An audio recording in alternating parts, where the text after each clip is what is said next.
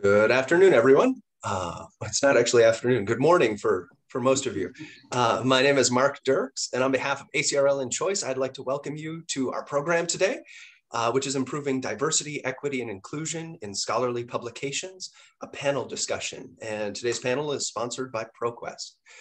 I would just say today's discussion is one in a series of webinars from ACRL and Choice that addresses new ideas, products, and developments of interest to the academic library community. Before we get started, I'd like to point out just a couple of features of the webinar software. For all of you calling in today, please know that you should be automatically muted and your cameras should be disabled. So don't worry about generating noise or feedback. That should be all taken care of for you. In the main area of the screen, you should be able to see our brief presentation materials. We will not have a whole lot of slides today since it's a panel discussion, just a slide introducing each of our speakers. We are also using the Q&A feature today, so please use that to ask any questions that you may have of our speakers today. Our audience today is large, so we may not be able to get to all of the questions that come in. We will get to as many as we can, so drop them into that Q&A box as they come to you, and we will do our best to get to them. Please also note that there is closed captioning available for today's session. If you want to toggle that on or off, you can use that little CC button in the bottom right corner of your screen. And also note that we are recording today's program and that everyone who registered should receive a follow-up email with a link to that archive version. All right, as far as front matter goes, that's about as much as we need. So I will move right on to allowing each of our panelists to say just a few words about themselves. And if we could move on to the next slide there, that would be great. Dr. Lady J, would you like to introduce yourself a bit? Hey everybody, I am Dr. Lady J, and I am really excited to be on the panel today. I've had a really great time meeting everybody that we're going to be talking with today. And the reason I come to this whole thing is, my background in creating something that is trying to represent voices that have been outside of academia was when I came to academia. Drag was all about gender theory, things like Judith Butler, and it was all about kind of like what the act of cross-dressing signified in different ways, on stage, off stage. But the reality that I saw being a performer in the drag scene and like as a huge mega fan in the audience was that like, that's kind of like reducing architecture to bricks. It's, yeah, there's pieces here that are relevant, but that's not what happens on stage. That's what happens before stage, if anything. It's not like when drag performers get on stage, they're thinking, how woman am I being right now? They're telling a story, they're creating characters. That's what we do, or an endless number of other things. But that's kind of why I came to this, was because I thought, this art form, there's an intrigue of it with academia, but there's not a firsthand knowledge and experience. And there were a lot of people who would be like, I did drag, and so now I understand drag. No, you dressed in drag for an evening. That doesn't make you part of the culture, doesn't make you part of the performance world. Like, those are different things. You played around in my world. It's like you picked up a trumpet for a night.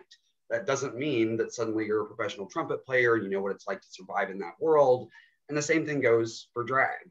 And so that's kind of one of the biggest things I noticed. And the other part that really upset me was that like most of the narrative was always generated by cisgender gay men. And so there was often this idea that when trans women were part of drag, no matter whether it's 150 years ago or 100 years ago or 50 years ago or now, that would be problematized every time. That would be turned into an issue or a monstrous kind of grotesque version of how drag distorts people, instead of understanding that like drag is how many trans people find themselves, including myself. And so I really was like, why is it that we understand that when we look at 19th century sexuality models, we say, okay, there's not a gay culture, there are sexual inversion models and all these different things, but then we say that's part of gay history, that's not part of trans history. So there's kind of the disconnect that I see when I would see people who would be performing on stage and off stage and living their lives as women who were born assigned male. And so this all comes kind of from my activism and my lived experience of being a drag performer, being an Appalachian, and starting off in activism as an environmental activist, and then kind of doing that also in this, because I grew up around coal and radioactive power. And so what I'm working on now is drag reading and viewing lists and free and open drag history classes that I do from a lot of different places. And the biggest thing that I'm getting to do right now is I am working on a drag college curriculum that we're hoping to create scholarships for at Studio West 117, which I'll talk a little bit more later about, which is this new LGBTQ plus hub, where I'm going to be building sort of inclusive programming with equitable pay and diverse casting.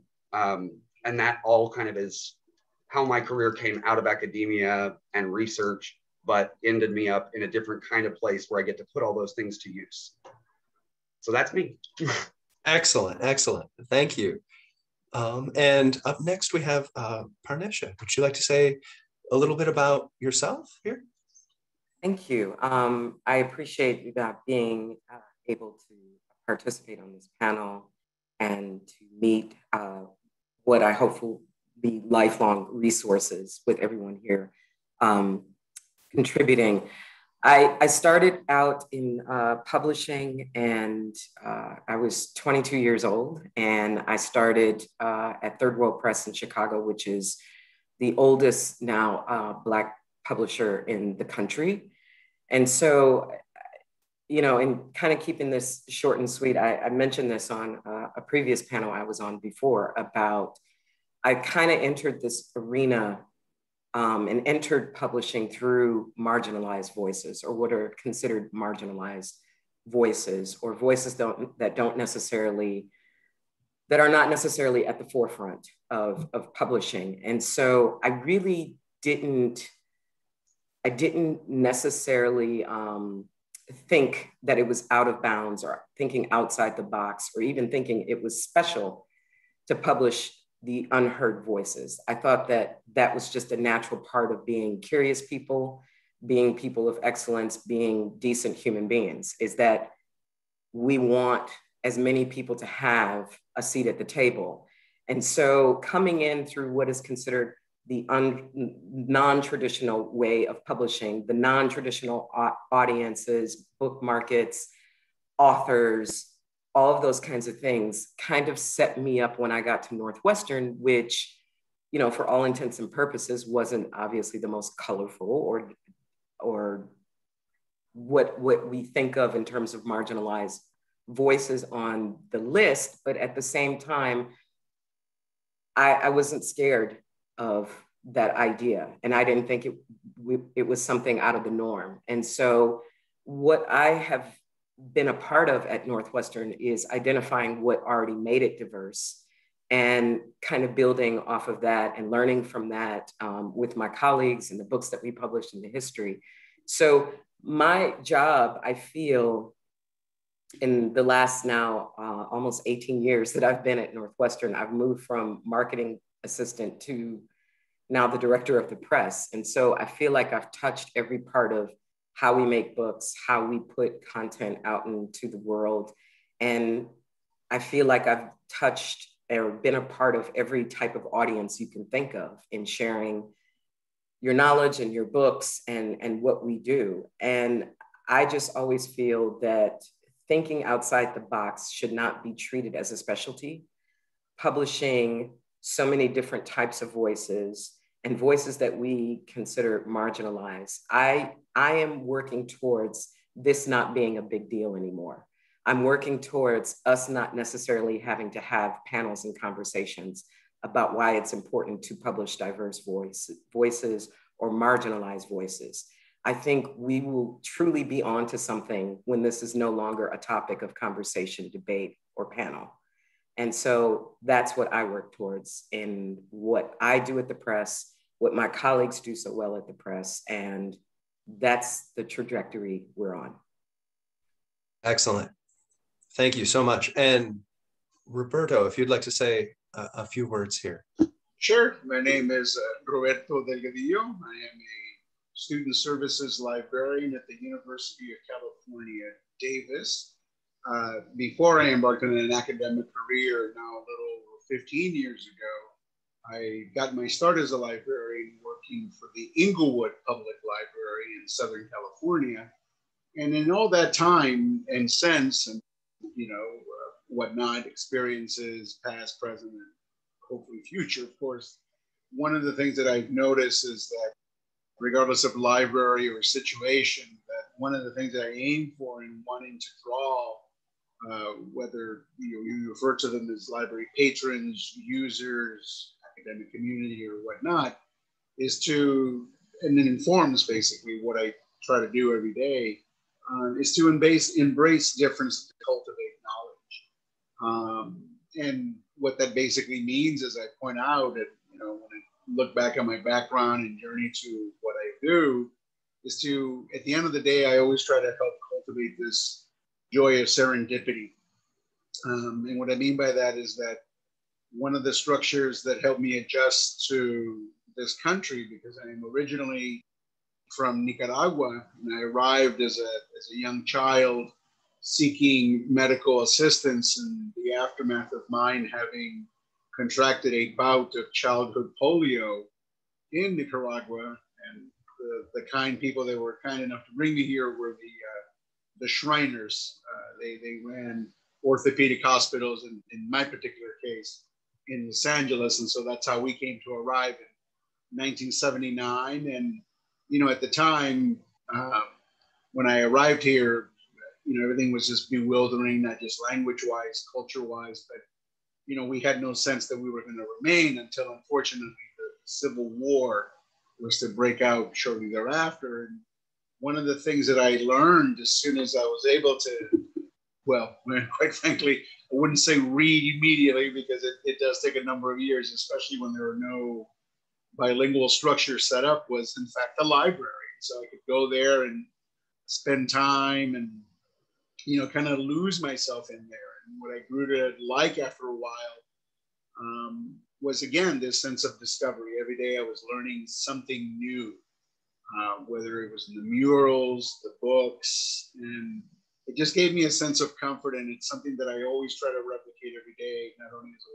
librarian, but in others. And certainly with a lot of the changes that we've been going through, not just the last 4 years, but the last year in particular, with the challenges posed by COVID-19, it's all the more important to try to do this and think of those particular ways with which to do so with the challenges of COVID-19, in terms of at least conveying this, since we're unable to do so in person, obviously, doing this via, the format that we work under here, in this case, with Zoom or whatnot. So in terms of, when I am able to go back, or what I have been able to continue doing in terms of, via Zoom, is to kind of continue those outreach efforts that I had already established. And one of these is something that I shamelessly stole from my fellow librarian, who recently just became, last year, I believe, one of the recipients of the I Love My Librarian Award, Jesus Alfonso Regalado at SUNY Albany, and he had a great outreach program called Latte with a Librarian, where you just, again, at times for me, it's not so much to discuss over library resources, but to think about the ways that you can approach the library, and not only from one point of view, embrace the library and what it is as a space of affinity or a community hub, but also if it turns out that you need help with your research, we are there in that, certain position. So it just speaks to me of those things that I kind of always, am always wanting to embrace, which for me is, outreach. And it's just, I'm of the opinion that whether it's for, a faculty member, staff, or student, that it's just not enough to have a once in a quarter BI session or bibliographic instruction session with the students. And so you always kind of want to look out for those opportunities to, academically or socially or whatnot, push for those partnerships and other bodies where again, you aim to represent the academic community or even the community in general, just outside of it. And such. All right. So that's it. All right. Thank you, Roberta. And last but not least, we've got Salman here. If you'd like to say a little bit about yourself, that would be excellent. Hi, everyone. My name is Salman Hussein. I'm a PhD candidate at University of Michigan's Anthropology and History program. My dissertation research is on the social lives of Pakistani migrants to the Arabian Peninsula in their home city, Sahiwal, which is a small city in Punjab province of Pakistan. My dissertation addresses migrants as social actors in their home cities rather than just absent remitters, which remittances has been the focus on a lot of scholarship. But my dissertation addresses them as social actors and focuses on what they do when they return intermittently or after they are done working. My research interest spans class, gender, transnationalism, and small cities. My interest in migration stems from my own journey. I grew up in Pakistan, in fact, the same small city, which is my field site now. And I moved to the United States where I experienced firsthand the life of a tech worker, mired in visa regulations and financial obligations, and caught in a vice-like visa sponsoring employers' grip. This part is important because the migrants to the Gulf, their lives and livelihoods are structured, and so is their transnationalism, structured by the particular conditions of their work visas. Okay, so returning to my own journey, being a Muslim migrant in the US in the aftermath of 9/11 added another layer to my experience. I had to make sense of the world I found myself in. This is me as a tech worker in a paper company. And I started reading on my own, pardon me, and became an autodidact. And I looked for a lot of scholarly content on the internet. Thanks to formats like LiveGen, which has gone through several mutations since then. And there was an underground internet economy of pirated PDFs, academic work from several disciplines. So academic books sometimes have this throwaway phrase at the back of the cover that announces that this book is also for the general reader. However, it was apparent to me at the time that the author or the ecosystem of academic publishing at large did not believe that this general reader existed. The language was crafted in such a way that there was a layer of inaccessibility. Sometimes the price is like $95. Academic article is $35 or $40 or whatever. I've never paid that price, so I don't exactly know, but we're familiar with that.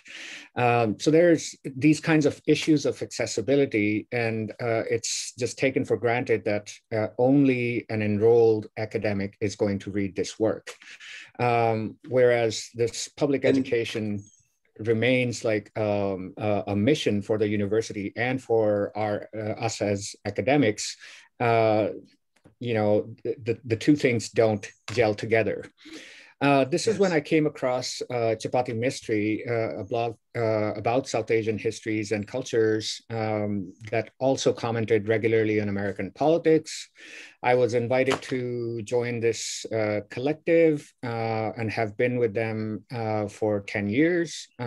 Their two recent PhDs kind of took me under their wing and kind of sneakily planted that idea in my head that I should go to grad school, which at the time, this was 10 years ago, sounded like a good idea. Oh, I will get my PhD in 5 years and I'm done, but here I am. So I left my software development career and joined University of Wisconsin's Urban Studies doctoral program. And 3 years later, I migrated to my present program at Michigan. At the University of Michigan, I have organized a series of storytelling events called Migrant Stories. I'm taking this emphasis on migrant narratives into my own research. However, because I can't really get into what happens in the Arabian Peninsula to migrant workers, but there is. And Salman, I'm going to jump in and ask if maybe you can wrap up after this thought. Thank you. Right. So basically, to cut the story short, a part of my dissertation is to document and theorize migrant workers' engagement with their home state, Pakistan, and with each other through digital media. And we can talk about that in the follow-up. Excellent. Thank you. Sorry for going long. No worries. We'll do our best to keep things moving. So for folks out there listening in, I've got a series of questions for each of our panelists, a couple of questions apiece, and we're just going to move through those from here on out. As I said, please, if you do have questions for anyone on the panel, drop them in that Q&A box. So our first question today is for Dr. Lady J. And it's simply right. What challenges did you have finding scholarly information related to your dissertation topic? Could you talk about that a bit? Yeah, I have a lot of things to say about that. I did want to jump off of something that someone said a second ago. One of the main reasons I wanted to write about drag as well was because I noticed also this imagined reader who could understand this language. And I was constantly frustrated because I was like, most drag performers I know are not people who have access to a college education, much less access to a graduate level education. And like, this is literally not how we talk about what we do. This has nothing to do with how we talk about what we do. And I was like, you can't start theorizing stuff that you don't know where it comes from. You don't know where it's been. You don't know where it's going. You don't know how to talk the language. What are you doing? You're just making things up. And I was like, it's very interesting commentary on gender. It's not good commentary on drag. And like, that's one of the things that really pushed me. I came to grad school originally to write about women in country music because I'm from the foothills of the Smokies. So that's what I was going to do. And then I realized I had this perspective that was unique, and I brought this background from drag. And that's when I ran into the difficulties with the resources. So I started looking into things beyond just Judith Butler or Marjorie Garber's vested interests and things like that. And you're like, okay, there's a lot of cool things here. There's little pieces I can pick out, but I still don't really know what the history is. What's the narrative? Like, where did drag come from? At least the version of nightlife drag that we have today, which there's a million different stories of how drag develops in theater, how drag develops on film, how drag develops in nightclubs, how drag develops in sex lives. Like, it functions in a million different ways. And so all those things kind of have their own history. But I was like, we at least need some kind of something to hang something on. So we have some idea of what we're contextualizing things within even. And so when I started looking, I was like, okay, so how do you build a strategy for building a history for this? And I said, okay, well, I started off thinking I'm going to do 100 years of drag history. I was like, that's very quickly, that's impossible. So then it was like, okay, maybe from 1960 to now. And then I kind of narrowed down to, okay, what if I answer this one question and then let that do everything else? And it was, I came into drag because before the world of Drag Race, I came up in the mid 90s, early 2000s, and like I was exposed to Tu Wong Fu, Thanks for Everything, Julie Newmar, Priscilla, The Adventures of Priscilla, Queen of the Desert, Mrs. Doubtfire, The Birdcage, RuPaul, all of these things kind of exploded when I was a kid. And then I found them on VHS and DVD when I was in high school and middle school, and they changed my life as a rural kid who didn't have a word for being trans or being drag or being anything. And I was like, I don't know what life's supposed to be, but that's it. And that kind of shook everything up. But I, again, I was like, how did this get here? How did this find its way to me? How did these movies, it feels like there's just this big explosion in the 90s that came out of nowhere. And people kind of go, yeah, Paris is Burning, RuPaul, Jenny Livingston, Madonna's Vogue, and kind of write it all off as just this thing that happened because the AIDS crisis was a moment where people came together. And I was like, I think it's way more complicated than that. And so once you actually start to go, okay, what are the scenes that came together here? Then you find out, okay, there's this London New Romantic scene that's developing in England. And there's like people who are drag performers who are becoming performance artists. They are legitimizing drag in like the Dauphin Gallery, like big, famous, like legitimate art galleries. Their drag is popping up in like the world of rock and roll in places like the Mud Club, Club 82, like all of these different kind of Studio 54, Maxis Kansas City, all these things that are so significant to the history of rock and roll. Drag was right there. It wasn't peripheral. It was absolutely crucial to what happens in rock and roll in the 70s. And that there is a direct lineage that comes out of that. But so what I started doing was going, okay, if I can just start finding figures and places and dates and just start putting those on a board. And then eventually I'll kind of start to see how things connect. And like one of the things that was really helpful was going, let's look at what the performers have to say. And like some of the books, this was like the first book that I ever completely had a panic attack of joy when I found. It's called The Drag Queens of New York, an Illustrated Field Guide. It's by Julian Fleischer. And it's obviously a non-academic source. But what you find is there's a conversation between all the performers and the interviewee that goes along the bottom of the whole entire book about what they do, how they feel about these movies coming out, what their involvement was how many of them were actually in some of these films. But then it also does this weird thing that drag queens didn't have a great language for how we categorize ourselves that we shared until Drag Race. Drag Race has done a lot of damage, but it did make it so we go, that's a pageant girl. This is like, the spooky queen. This is the like club kid. Like we became able to say, this is pointillism. This is cubism. Like we developed a way to identify what our art is and how to talk about it. But what you see in this book is like the first struggles of people's trying to understand these newly emergent forms of drag or resurgent, because some of these started in the 60s. But like they create this scale of like clown to glamour that's under each of the performer highlights.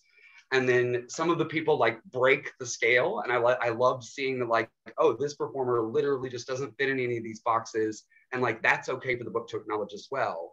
And then tracing, where did these people come from? What theater troupes were they involved with? Going back to Klaus Nomi and Joey Arias showing up on Saturday Night Live with David Bowie. Like that is drag, all of that, those are all drag performers.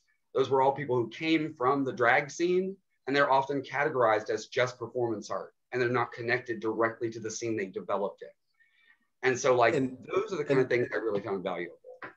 Excellent. And Dr. Lady J, I'm sorry to jump in and cut you off a little bit. My apologies. But I would love to hear a bit from Parneshia as well. So for you, Parneshia, Dr. Lady J described the process of finding resources and building those connections and representing diverse communities. As a publisher, what challenges do you face when it comes to supporting and publishing authors from diverse backgrounds and identities? So I will say, the biggest thing, and I think that there was actually a question that I think that came in through the chat, also kind of in the vein of this question that you're asking. I'll just start off by saying that the main challenge, I think, is convincing people that there are markets for diverse communities, or the communities that are not necessarily have been published.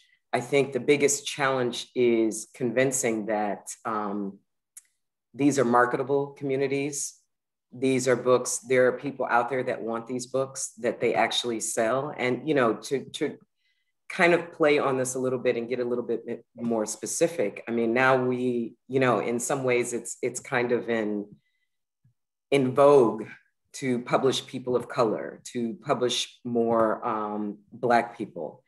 And I'm happy to see these things, but at the same time, I worry that these are not, these folks and these new band of authors that are coming in are not going to be fully supported, because traditionally, the markets where we put books don't necessarily go towards the markets that, you know, these folks represent and occupy.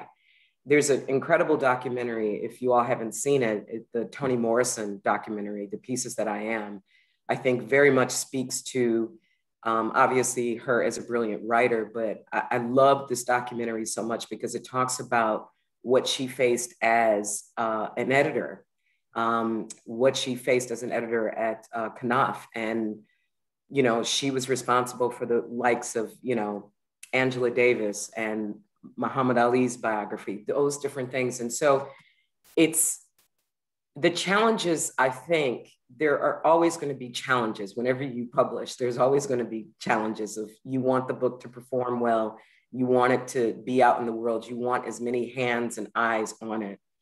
But I think speaking specifically to this and your question is, a lot of the challenges actually come from within. It's actually getting on the same page about what this book, what this author needs when you finally get to that other side of publication. And so it's not necessarily, I don't always look necessarily of how we're going to get these books in the hands of readers or to the libraries or to the scholars. That's actually the easy part of the job. It's from within. It's getting everybody on the same page of being conscious and being aware and being knowledgeable about something outside of our own bubble. When we bring these voices in, they have to feel confident that we know what they're doing and that we understand their books and we understand where in the world they want their books. So to answer that question, I would say start from within. And if you get on the same page and your team is on the same page and you're very realistic and honest about how you understand this book, how you understand the author, understanding the possibilities of the markets and where this book could possibly go, and it's not going to always be traditional ways, I think you can pretty much handle on when it does actually get out there. Excellent, excellent. All right, and so for our final question in this first round, we have a question here for Salman. And Salman, we've, or actually not our final question, we've still got to get to Roberto as well, but I'm going to go a little out of order here and ask to Salman. Well, maybe I won't. Sorry about that. As a librarian for you, Roberto, to stick with the flow of things, because it does make a lot of sense. How do you respond to students who are struggling to find those resources, those relevant resources, from the often overlooked or perspectives other than those that are considered mainstream? For example, students who are facing the challenges that Dr. Lady J described during her research. So how do you get those in front of the people that need them? It's just that, actually.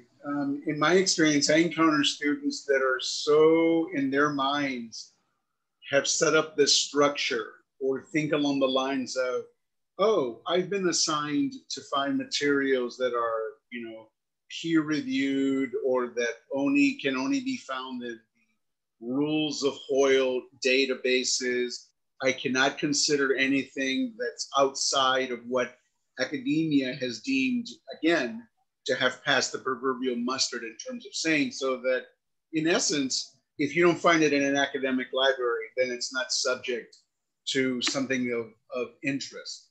And a lot of things increasingly are sometimes they will steep into the realm of, say, popular culture, or those areas that are sometimes viewed as, well, that's not academic. You know, what is it you're trying to get? And instead, what I point out is that when it comes to research, that, you have to think of it, viewing it from a different lens.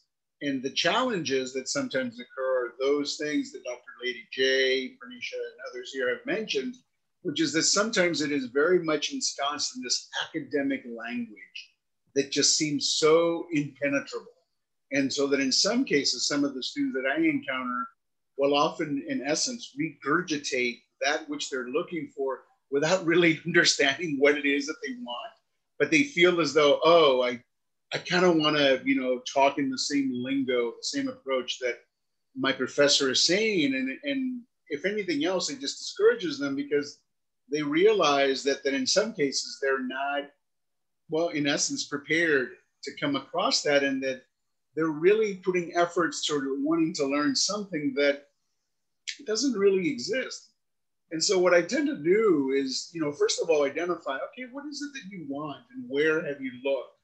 And when you have looked, now that we have looked at where you have looked, now let's look at other areas where you have not looked. Be it, through the use of advanced Google searches, YouTube, other platforms that most people think, oh, I did not know that YouTube could be or is the site of oral histories, film examples, other formats that to them, they would have thought of, oh, this does not quite meet the characteristics of what is to be, again, a rules of Hoyle work of academic work. And so that in some cases, they're just out there. You just have to break that mindset, if you will, of them thinking, oh, I can't pursue or look into that particular aspect of research because no one has done it, or this approach is vastly different. And the thing is that no, someone has done it. It's just not the way, that you're expecting to find it, but it's there. And if anything there, the trick, if you will, if I can reduce it, perhaps I shouldn't be reducing it so much so, but the challenge rather is just where can you find that framework, that template that you have used for something else, and then apply it to your question, your research study.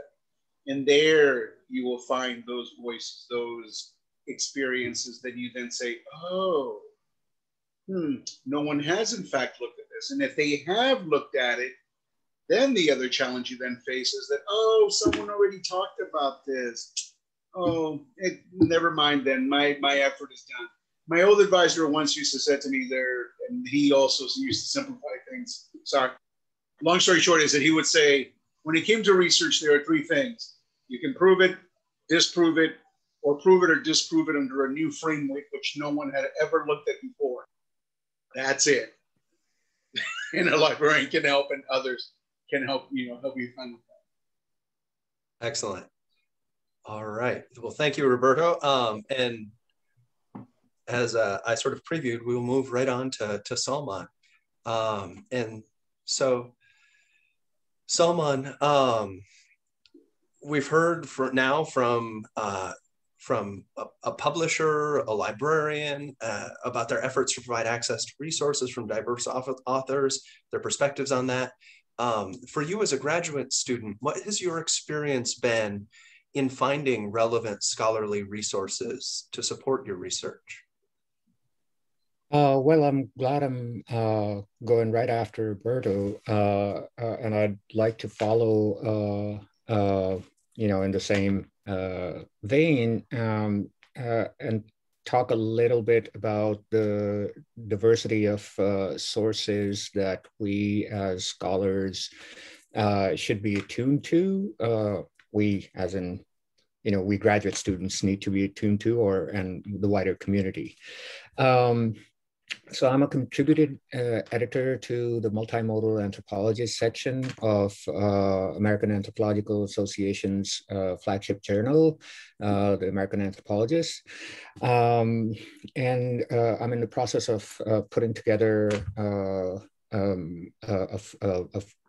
publicly available forum that on Indian Ocean that draws on a multimodal approach.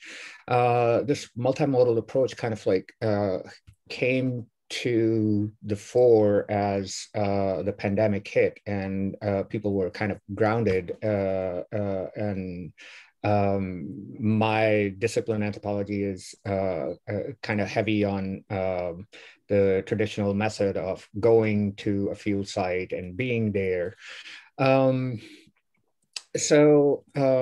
mean, there is this, as Roberto was saying, students have a kind of sense of not taking a YouTube video as a vital commentary. And that might have something to do with thinking of digital media content as an inert data source, and not something that produces insight on its own, because it's not stated in the language, as Roberto was saying, the academic language. And this specialized discourse that's produced by specialists for other specialists is necessary for furthering knowledge and understanding. And I'm not like dissing on academic language. Yet this sort of this specialized discourse and producing it, it doesn't stand on its own unassisted. There is a political economy undergirding scholarship, where academics are, we do all sorts of, we have to do all sorts of different kinds of writings to, first enroll into a school, get grants for our research. All of this goes into our work, and then we have to be out in the world, collecting our research data. After that, we may produce, a journal article or a university press book, which then again, includes convincing journal or university press. Now, in all of this, what gets ignored is, that we have to kind of make it more accessible. If I think that I've produced a significant insight, I want it to be popularized. Even this way of thinking that it tells us that, in my mind, the flow is unidirectional, of going from this specialized discourse out in the world. But it's a loop, from lay folks to the scholars, thinking about something. The idea is not just born in a disembodied head of scholar. It comes from all of these circulations. And Salman, can I ask you to wrap up here with maybe one last thought? Right. So just to wrap up, I think the multimodal approach is well suited for what I've tried to articulate here, except with one caveat, that we do not think of it as simply a research tool or an inert tool with which to gather data. But it's also a place to draw inspiration and insights from, even if it's not produced, the material is not speaking that specialized language. It's a source of ideas, it's a source of inspiration. Excellent. Okay. Thank you.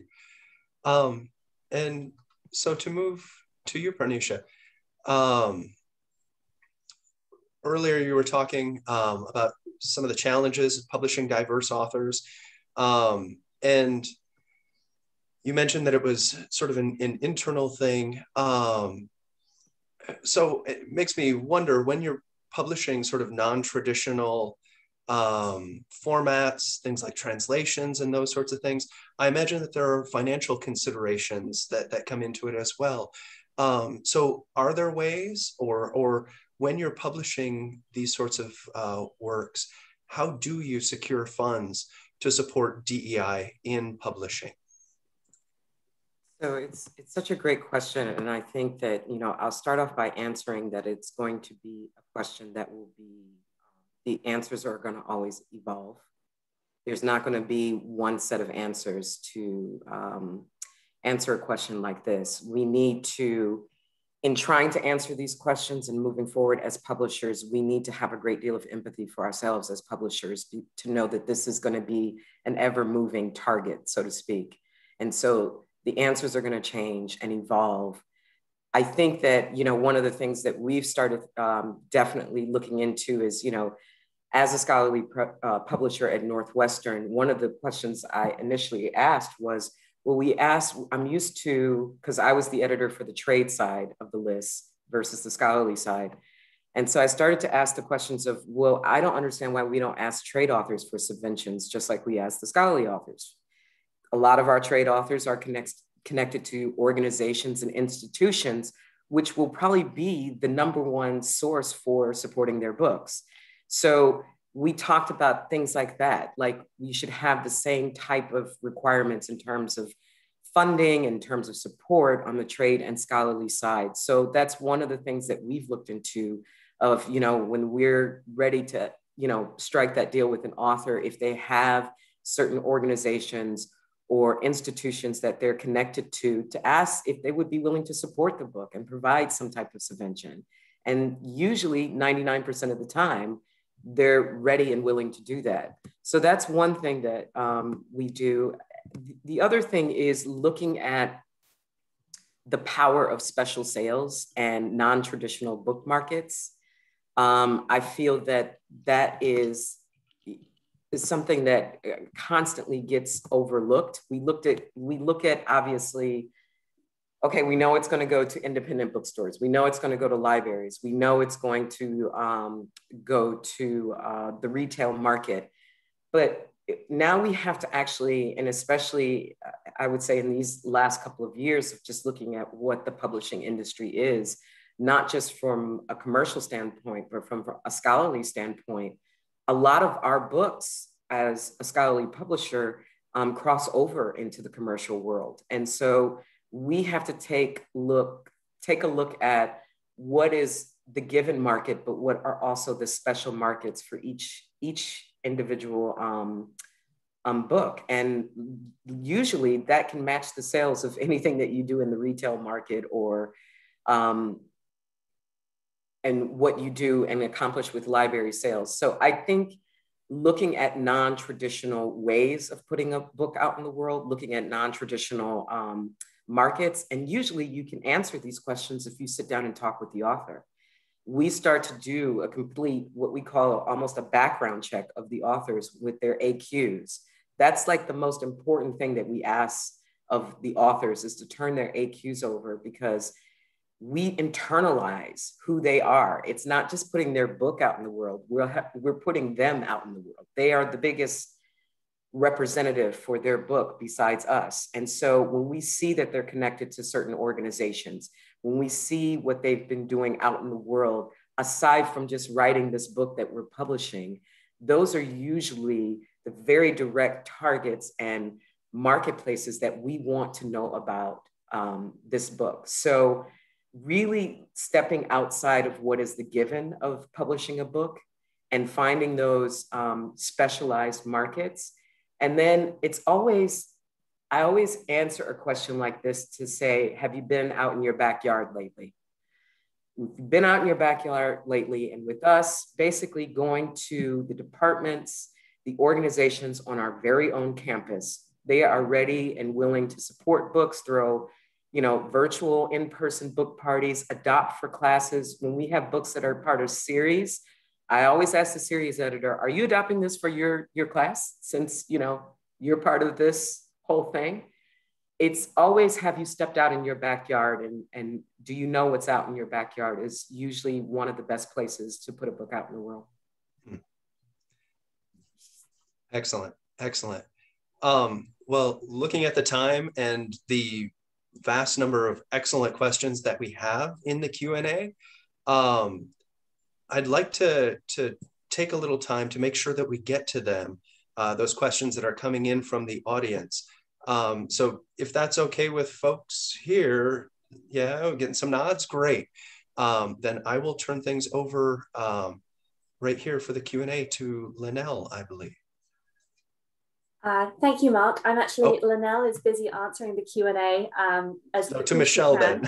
So I'm going to quickly ask this. So we've had a lot of these questions come in, several of them directed to Roberto, and several people have asked this, and we were hoping you could answer. Most often professors, including myself, the person who asked the question, discourage students from using non-scholarly work, namely non-peer-reviewed. Are these non-academic sources, like YouTube that you mentioned, authenticated by well-known entities outside of the academia? And do you get pushback from faculty? In the instances where I have, I remind that in some of these instances when looking at YouTube videos or whatnot, they often are associated with institutions. One of the areas that I tend to help students with is around the area of Chicanx, Latinx studies. And some of the research involves the use of oral histories and transcripts. And increasingly, institutions are not, and especially all the more so with the challenges posed by COVID-19, we are seeing institutions load, if you will, these transcripts, these oral histories, whatnot, available. So in a way, it's the institution that's loading them. Now, this is not to say, however, of course, that, yeah, you're going to find stuff that's a bit questionable and not obviously going to fulfill the needs of what is being asked of it being, you know, or as I said before, the rules of FOIL peer-reviewed material.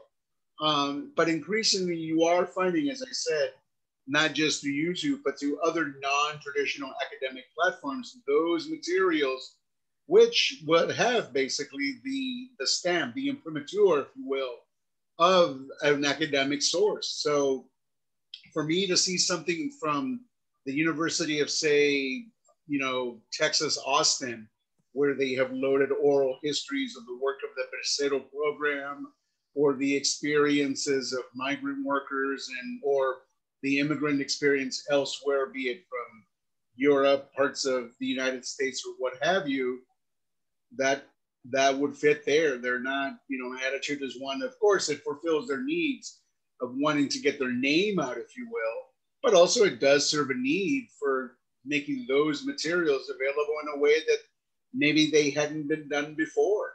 And so that's how I kind of, you know, would address that, if that helps. That does, thank you. Yes, we have a lot more questions coming in. This one is actually directed to pretty much all panelists, so feel free, anyone, to jump in and answer this. The question is that the attendee would like to hear more around the general challenges of whiteness and the patriarchal culture norms which we have in academic publishing, and how can DEI authors better break through and have exposure in spite of these still underlying, not so conscious tendencies of the academic publishers in force? So it's quite a long question, but if anyone has any ideas or would like to answer that, please jump in. I have one thought. You know, I'm not super interested anymore in where I'm at in my career in publishing in academic journals.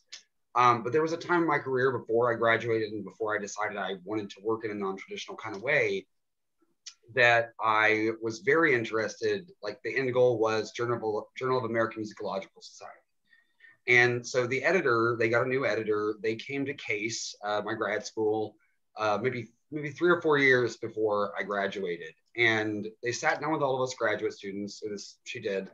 And I apologize, I cannot think of her name right now.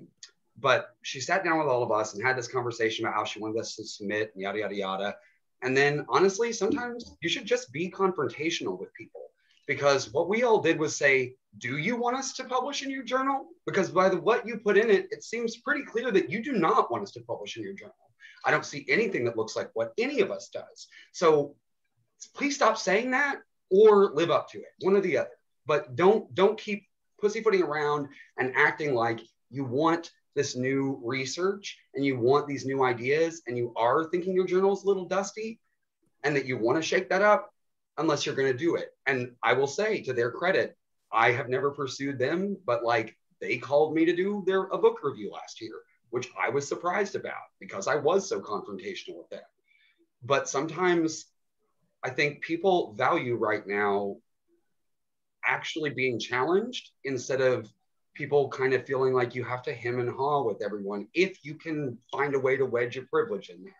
And like, that's kind of one of the things that I feel like as a graduate student who's trans and does drag, again, people who generally in both categories don't have much access to these kind of institutional moments with people. That's my job, was to say like, either live up to it or don't. And I'm seeing that sometimes, not always, but sometimes people do respond.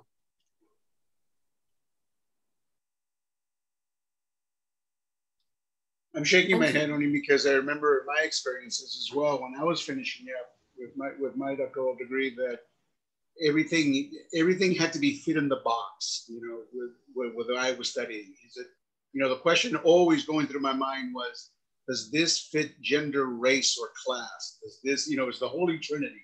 We used to joke about it in the graduate lounge. And increasingly we would get, you know, we would hear from professors, or as in your case, you know, editors who said, oh, this particular episode of Nicaraguan history needs to be acknowledged. And then all the while you're thinking, who's going to read it? No one's going to read it.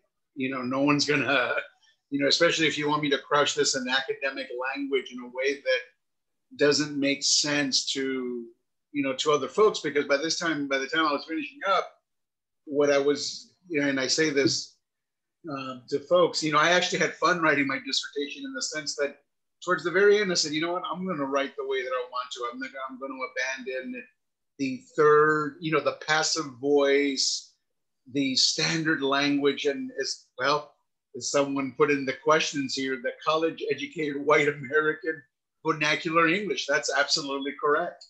I said, you know what, gone. I'm gonna save my history. I'm gonna, you know, just make it fun. Approach it the way that I want to. I don't care if it fits gender, race, or class. If I happen to touch upon that, cool. If not, I'm out. You know, now I just want to make sure that how can I fit that, and how can I then tie this in to other episodes of history, you know, that hadn't been noticed. Because by the time you're done, when you're looking at that one little slice, you're just thinking like, what in the world are you talking about? This is so divorced. And my affirmation of sorts was one of the times when I went back to Nicaragua and I was talking to someone, you know, that I recently met. This person was talking about my dissertation, but in a way that was non-academic, and it was hitting all the points, and I kept thinking, there, that's it. This is it. This guy does not, you know, by where I come from, you know, just got out of high school, no graduate degree, nothing that I had, you know, growing up through this Americanized educational system, thinking like, oh, clearly this person won't get it. Nope, I'm hanging out right there. Not a problem. That's when I realized, you know what, I made the best decision after all. Amazing, thank you. We have just a few minutes left, and so we've got time for one more quick question. This one is for Parneshia. Do you have any stats you could share about the percentage of scholarly work being published now that comes from marginalized voices at your press, or just more in general? This is a conversation that they frequently have with students. So that's an amazing question. And I would prefer to actually not answer it in the idea of stats, but to talk about some of the folks that are doing this work and have been doing this work a long time. Northwestern obviously is one of those, one of the publishers that I have always been committed to publishing things like translations. We have an incredible array of series, Critical Insurgencies, which is in conjunction with the Critical Ethnic Studies Association. We have the Drinking Gourd Chapbook Prize, which publishes a chapbook by a writer of color. We have the Cave Canem's second book prize, which is really one of the only poetry book prizes for a Black writer or of the Black diaspora that focuses on their second book. Because if you are an author, you know that it's just as hard to get your second book published as your first. And so we started a second book prize. We have the Buffett Global Humanities Prize, but there are publishers who I just greatly admire that have been doing this work for a long time. If you look at the folks at the University of Georgia Press, if you look at NYU Press, which has a series, several series that focuses on sexuality and gender and race.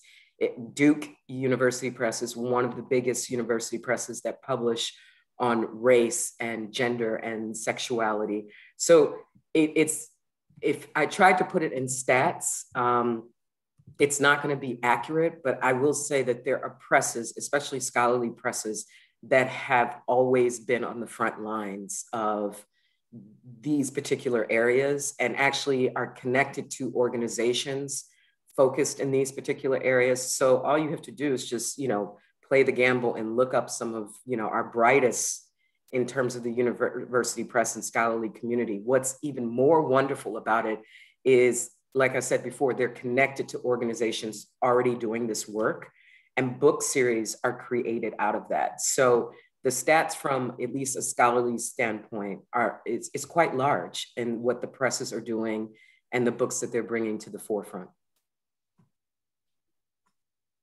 Excellent. Thank you so much for that, Parneshia.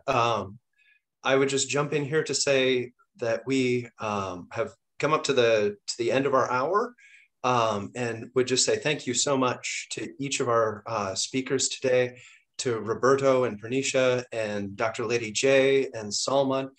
Thank you so much for taking the time to participate in this discussion. It's a really important one. And we appreciate the time that you've put into thinking about the questions and providing information for everybody here. I think the questions in the Q&A coming in speak to how much engagement there is and how interested everyone is in this topic. So again, just thank you. For those folks out there joining us today, I would say thank you for doing so. And if you have just a second before you sign out here, there should be a brief survey that pops up on your browser. If you could take a minute just to fill out those 4 or 5 questions, that would really help us out, and we would really appreciate your responses. So once again, thank you to our speakers, and and to those out there, we look forward to hopefully seeing you on another program in the near future. Thanks very much.